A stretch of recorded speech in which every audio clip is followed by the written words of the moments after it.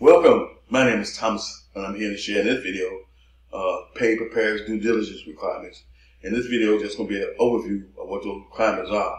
And see, I specialize in helping individuals who are already in this industry like I am, position themselves from employee to employer, where now they're ready to become their own tax service. So I specialize in helping individuals transition into being their own tax service, and I help individuals who want to learn how to prepare basic income taxes do that as well.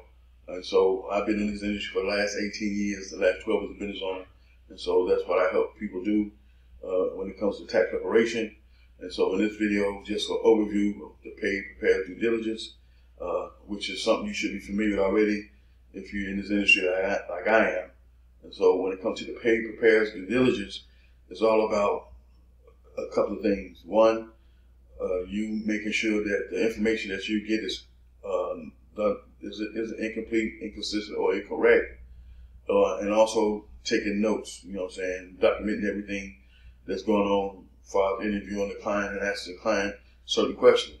The biggest problem about pay prepares due diligence is a lot of preparers don't know what the due diligence requirements are about, so they can't follow them. They can't utilize inside their business. And so you must learn these due diligence requirements, because this is going to be the piece that's going to protect you along the way as you pursue a possible career in the tax preparation industry. And so when it comes to this, I utilize irs.gov for all my training, all my research, all my due diligence, and all the things I want to know concerning this industry, because these are the people who paved the way for making this industry what it is, as far as making the information available. And so I rarely use third-party resources when it comes to research, and I go straight to the people who set the laws and regulations out for this industry, and that's irs.gov. So that's the number one website I use for all my research that I need to have done concerning whatever issue I may have that I'm not familiar with. And that's what I recommend people use when it comes to doing their research and doing their due diligence. And if you have someone that you can go to that's experienced in this industry already, who can help you with some research and due diligence questions, please definitely utilize those people to help you, to protect you from being fined for not being in compliance with the due diligence requirements. So again, this is just going to be a brief overview of what that's about. If you want to learn more, you can utilize irs.gov and go on the website and do your research and find out about more. And if you want to work with someone who's already in the industry, who already specializes in helping people transition from employee to employer, where you now ready to start your own tax business, then reach out to me and with my contact information. I'm giving a free 45-minute discovery session where you get to talk to me on a Zoom call, face to face. We get a feel for one another. We get to talk and ask each other a series of questions to see if we'll be a good fit for working for one another, especially if you don't live in the same demographic as I live. See, I'm in the Midwest, I'm in Chicago, a big city, so I got people I work with hands-on, face-to-face, in a classroom setting with the program that I have, but I also work with people remotely who's interested in working with me in that type of way. And so when it comes to the due diligence requirements, part of that consists of you not normally know that the information that you're receiving from a client is incorrect, incomplete, or inconsistent. You can't willingly know that the information that you are dealing with is false and erroneous. And so that's part of the due diligence requirements.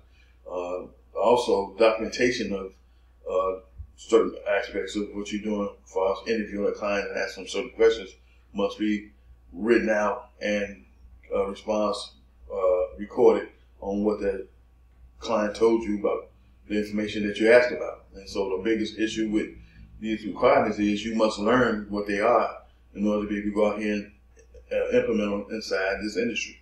And so that's going to be the most important, one of the most important factors of being in the industry and protecting yourself from being fined by the IRS by not being in compliance with the due diligence requirements, because those fines can be really healthy, get really large, and be a burden on you financially. You don't want to position yourself in that way. So protect you, if no one else, to learn the due diligence requirements and start to implement them inside your business on a regular basis when it comes to preparing individual income taxes for clients will be a way to protect you in the long run.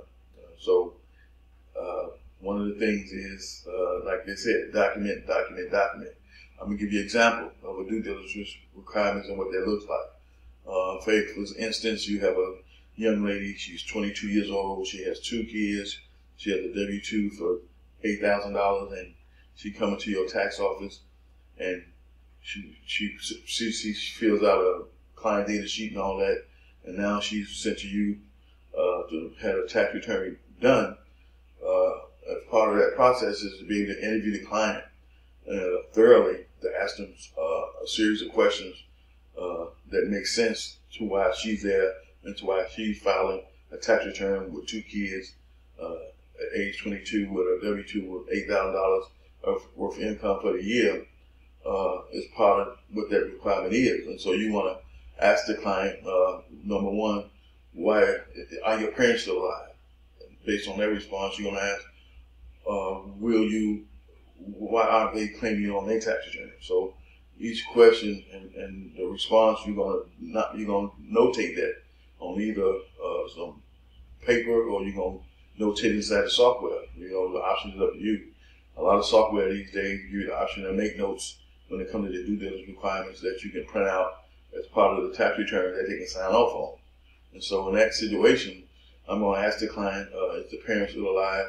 And if she says yes, I'm going to ask why come her parents are not claiming her 2 children on their tax return, and whatever her response is, I'm going to write that down. And then from there, maybe ask several other questions as part of that interview process with this particular type of client who happened to be 22 with 2 children filing on her own.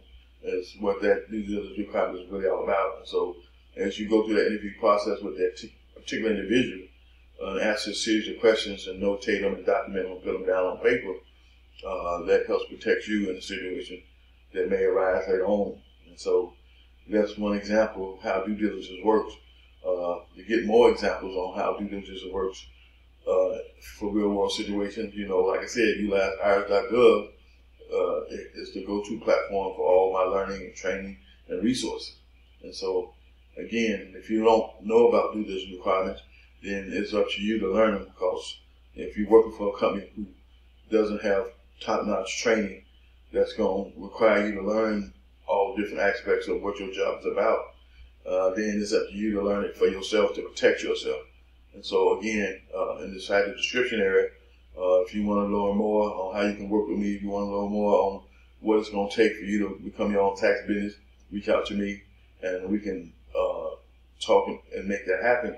And if you haven't subscribed to my channel, please subscribe with the bell for notification. So every time I go live or do an upload, you'll be notified and you get to follow me on my journey as I've been in this industry for the last 18 years, the last 12 as a business owner, and where I'm headed and where I'm going since I've been here in this industry. Has changed over the years.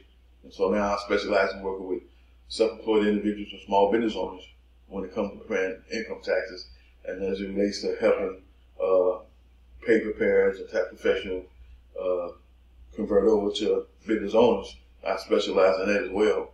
And so if you'd like to know more about that, just reach out to me, and I'd like to hear from you. I'd like to work with you. If you have any questions, concerns, any comments, please leave them in the comment section, and I'll definitely answer them as soon as I can, and get back to you in my next video. You have a great day.